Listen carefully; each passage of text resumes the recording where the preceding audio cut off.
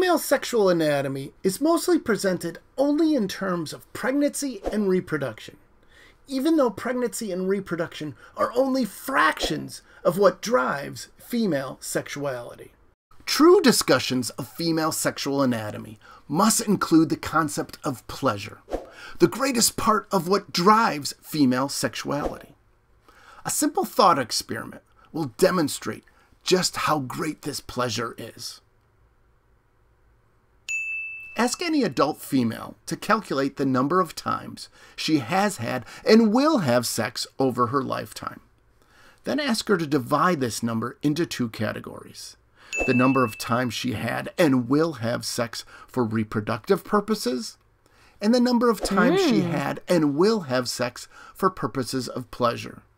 Lastly, ask her which category's number is greater. Way, way, way greater. Thus, today's video explores female sexual anatomy in terms of its capacities for pleasure, and to a lesser extent, reproduction.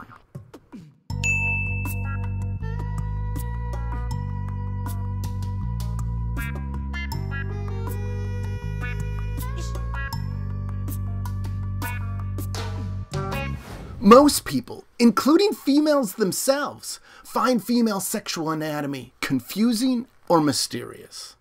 For example, a 2019 study found only 45% of females correctly labeled the urethra on an anatomically correct drawing, and only 55% and 57% of females correctly labeled the vagina and labia, respectively, on this same drawing.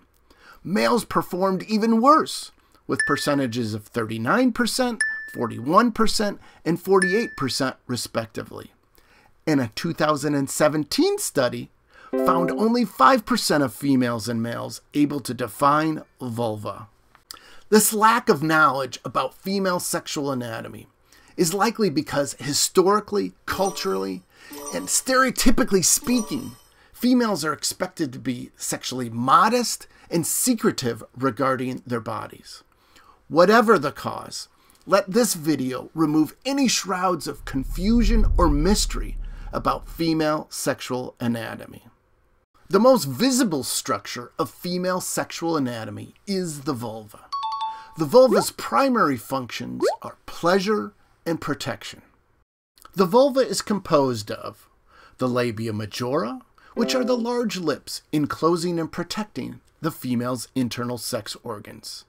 Of interest to note, when it comes to females who masturbate, the most touched areas of the body to initiate orgasm is the clitoris, closely followed by the labia majora and the labia minora. The labia minora are the small lips surrounding and defining the openings of the vagina and urethra. The vulva is also composed of the minor and major vestibular glands. The minor vestibular glands, also called Skene's glands, are on the wall of the vagina. When stimulated through touch, Skene's glands are associated with female ejaculation and vaginally induced orgasms. The major vestibular glands, also called Bartholin's glands, are located just to the left and right of the vagina and produce lubrication to aid in vaginal sexual intercourse. Most females at some time in their lives, and especially those who are postmenopausal, report inadequate lubrication, which in turn leads to discomfort or pain during vaginal sexual intercourse. Extending foreplay and using commercial water, silicone, or oil-based personal lubricants are simple solutions to this common problem. The clitoris and the vagina are considered part of the vulva as well as internal sex organs. They are the most talked about organs relative to their capacities for female pleasure. Most of the clitoris, with an average overall excited length of about 4 to 6 inches and composed of as many as 18 independent anatomical parts, is considered an internal sex organ, unable to be seen from outside the body. The parts of the clitoris considered part of the vulva and thereby able to be seen outside of the body are the glans and prepuce. The glans and prepuce are located above the urethra and join the labia minora at its pinnacle. As a whole, the clitoris is highly sensitive, composed of thousands of sensory nerve endings, and is associated with initiating orgasms. 90% of females can orgasm by clitoral stimulation alone. The clitoris's sole anatomical purpose is to bring pleasure to the female. No other female organs or any male organs have such a singular purpose. The vagina, also called the birth canal, is a muscular canal that spans from the cervix to the introitus. It has an average overall excited length of about 4.5 inches and has two parts. The two parts of the vagina include its inner 2/3, called the posterior wall, which is formed during the first trimester of pregnancy, and its outer 1/3, called the anterior wall, which is formed during the second trimester of pregnancy. Having more sensory nerve endings, the anterior wall of the vagina is more sensitive than the posterior wall of the vagina, but dramatically less sensitive than the clitoris. Only between 10 and 30% of females achieve orgasms by vaginal stimulation alone, and less than 20% of females who masturbate do so with vaginal penetration. At each end of the vagina are the cervix, the lower portion of the uterus, and the introitus, the vaginal opening to the outside of the body, considered a part of the vulva.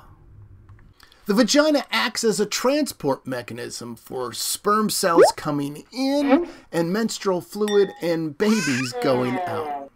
On a scale from 0 to 14, with 0 equaling highly acidic, 7 equaling neutral, and 14 equaling highly basic, a healthy vagina has a pH level of about 4. When this pH level changes, often due to normal circumstances like menstruation, using tampons, or sexual intercourse, it facilitates the production of microorganisms that often cause vaginal odor and pain. This potential problem can be solved with over-the-counter vaginal gels or oral probiotics to maintain normal vaginal pH levels. But most gynecologists recommend allowing the vagina's own mechanisms to bring its pH level back to 4. Before ending our discussions about the vagina, let me alleviate 2 myths about it. The first myth concerns the hymen. The hymen, considered part of the vulva, is a thin, fleshy tissue, sometimes surrounding and sometimes partially covering the introitus of the vagina. And as far as function is concerned, the hymen has no known psychological or biological purpose. It is not associated with pleasure, nor is it associated with reproduction. However, many people believe an intact hymen is a measure of virginity. This belief is a myth. In fact, for at least 5 reasons, it is impossible to reliably determine a female's virginity based upon examining her hymen. Reason number 1, the hymen is stretchy and flexible. Therefore, it does not necessarily tear or even change in size, shape, or form with penile penetration. Reason number 2, the hymen's size, shape, and form differ from one female to the next. Therefore, there is no standard virgin hymen or non-virgin hymen. Reason number 3, the hymen's size, shape, and form naturally change with age and development, having nothing to do with sexual intercourse. Reason number 4, the hymen's size, shape, and form change from washing, walking, athletics, self-exploration, tampons, and gynecological exams, having nothing to do with sexual intercourse. And reason number 5, not all females are born with a hymen. Now, there is a scientifically proven method to determine whether a female has had vaginal intercourse. It's called Ask Her. The second myth about the vagina involves bigger being better. Although it's popular to believe most females preferring a larger than average size penis when engaging in vaginal intercourse, this belief is false. The falsity of this belief makes anatomical sense. Vaginal intercourse with a larger than average size penis likely would have the penis stimulating the cervix. Although the cervix may be sensorily sensitive and cervically induced orgasms are described in popular media, there is no empirical evidence for cervically induced orgasms' general existence, and most females do not find deep pressure on the cervix sexually stimulating. Sometimes considered as being part of the vulva, the anus is the opening at the end of the rectum through which solid waste matter leaves the body. It is also a highly pleasurable sex organ for the female. In fact, a 2015 study reported when comparing females engaged in mutual masturbation, anal sexual intercourse, oral sexual intercourse, or vaginal sexual intercourse, those engaged in anal sexual intercourse were most likely to report having an orgasm. With its dense sensory nerve innervation shared with the muscles involved in orgasm, few other organs besides the clitoris are as anatomically equipped to promote orgasm intensity. Unlike the vagina's Bartholin's glands, the anus has no self-lubricating glands to aid in anal sexual intercourse. Thus, beyond analingus, lubricants are going to be necessary in order for pleasure to come from anal sexual intercourse. And the best lubricants to use are store-bought lubricants, because natural lubricants like saliva are associated with promoting sexually transmitted infections. The primary functions of the female's internal organs that compose her sexual anatomy are producing hormones and storing and transporting and keeping ovum cells healthy. These organs include the uterus, also called the womb, is where human development occurs until birth. The ovaries are glands that house the ova, also referred to as eggs, of which the female has about 2 million at birth and eventually none at menopause. Additionally, the ovaries produce the hormones progesterone, estrogen, and small amounts of testosterone. Fertilization is most likely to occur within the fallopian tubes. These tubes allow for ovulation, which is when ova travel from the ovaries to the uterus. Because of peak rising testosterone levels, ovulation tends to increase a female's sex drive. Ovulation often varies in when it occurs from one cycle to the next. This normal variability of ovulation occurrence may be caused by the percentage of body fat a female has, levels of stress, and other females living in proximity. If fertilization does not occur during ovulation, menstruation begins. Menstruation, also known as a period, is the discharging of ova along with the lining of the uterus through the vagina, usually taking several days to complete. At first glance, or touch for that matter, it seems the clitoris is the most likely part of the female's sexual anatomy to bring her pleasure.